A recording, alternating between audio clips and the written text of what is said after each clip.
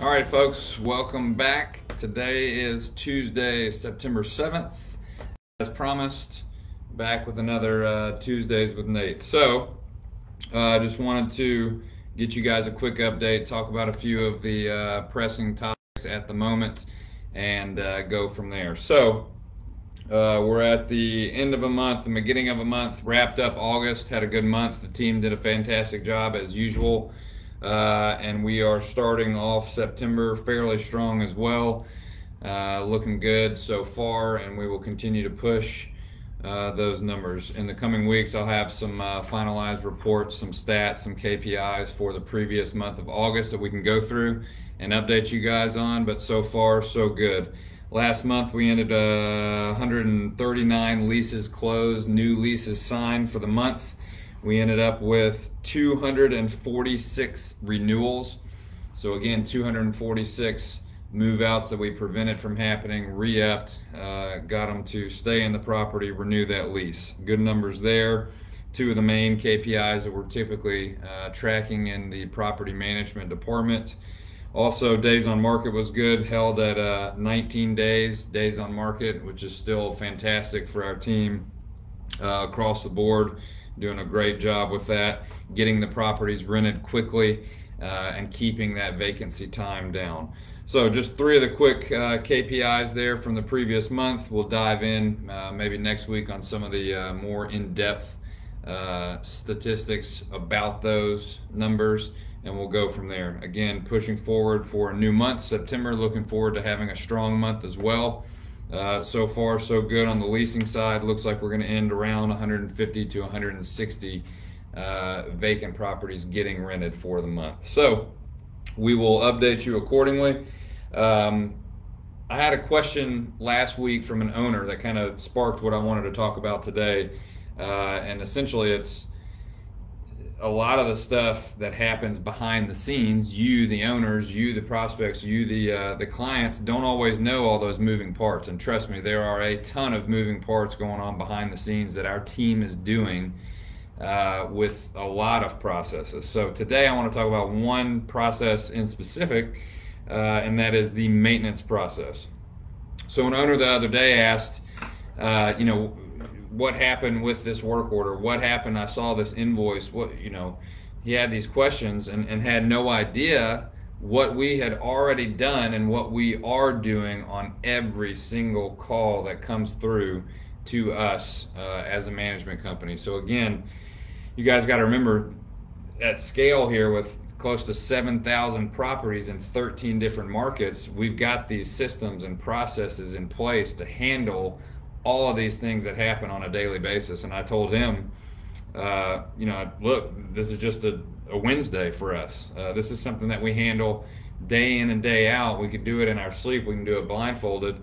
This is maintenance, is 24/7, 365. It never sleeps. It will never go away. It will never cease. There's things are always going to happen. And usually the worst things are going to happen at the most inopportune times, like an AC breaking on the hottest day of the year or a heater breaking on the coldest day of the year. That's okay. That's what we do day in and day out. That's what our team handles. So you guys can sleep with your head on the pillow and not even have to worry about this. This is what we do day in and day out. So again, 24/7, 365, holidays, birthdays, this, that, weekends, you name it, we're handling maintenance. So what does that look like behind the scenes? So I want to give you a quick rundown of how it works. Number one, the work order comes in. The work order comes into our team. It can come in on the phone during a live phone call during business hours. It can come in via a voicemail that we check. It can come in via text message, online on their owner emails, letters in the mail, snail mail. We occasionally get a letter with something on it. You name it, we get it, we put it into the system. Then this is where the behind the scenes part comes in. Our team actively troubleshoots and diagnoses whatever that problem is. If it's on a live call, we're going to go ahead and have that conversation then and there. We're going to troubleshoot whatever the issue it is. If it's something that can be easily fixed by the resident, that will save them time and the headache of having to wait for a while for something to get fixed, then we want them to be able to do it right then and there. For example, if electricity in a certain part of the house is out, we'll have you check the breaker. Here's how to check the breaker. Here's where to locate the breaker, et cetera, et cetera. So we're going to troubleshoot and diagnose whatever the issue is that they have reached out to us to help them resolve. And if it's easily fixable by them, then we're going to encourage that for two reasons. Number one, get them taken care of quickly. If it's something that they can fix themselves, they won't have to wait for any portion of time to get that item fixed. We want them to do that. And then number two, we want to save you, the owner, the cost of having to send a tradesman out there to look at whatever the situation is. So troubleshooting and diagnosing. Then we are going to research whatever the issue is.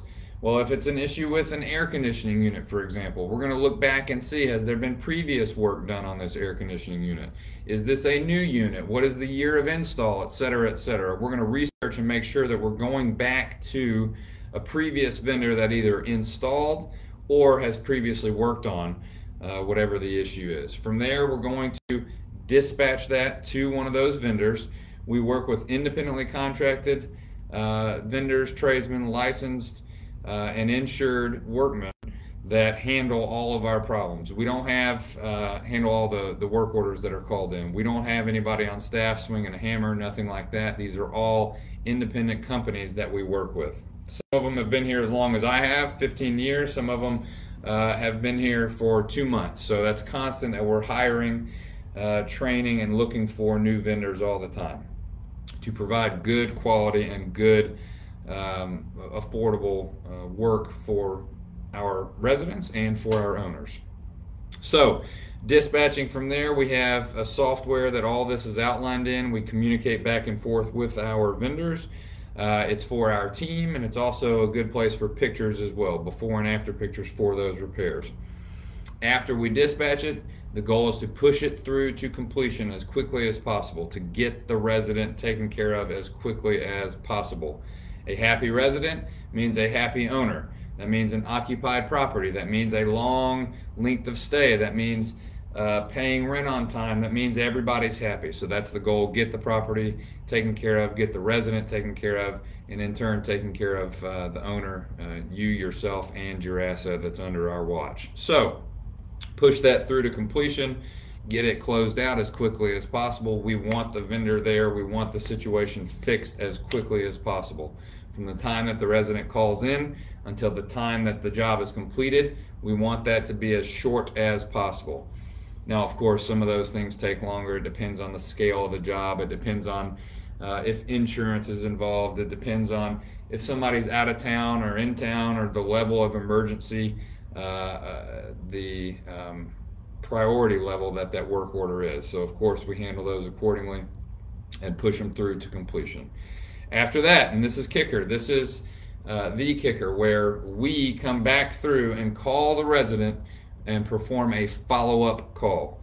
So we're doing two things here. Number one, making sure that the resident is taken care of, because if we just take everybody's word for it, we might get pinched here every once in a while. If we just see that work order has been closed, it's checked off, all the boxes are checked, and we assume that everything is well, sometimes that may not be the case. So we call the resident to follow up, number one, to ensure their satisfaction, and number two, to check on the quality of work completed at the property. So, and of course, rest assured, they are going to let us know, the resident is going to let us know if the job has not been completed to their satisfaction, if they did a crummy job, if something else needs to be done, or this part was finished but this part wasn't.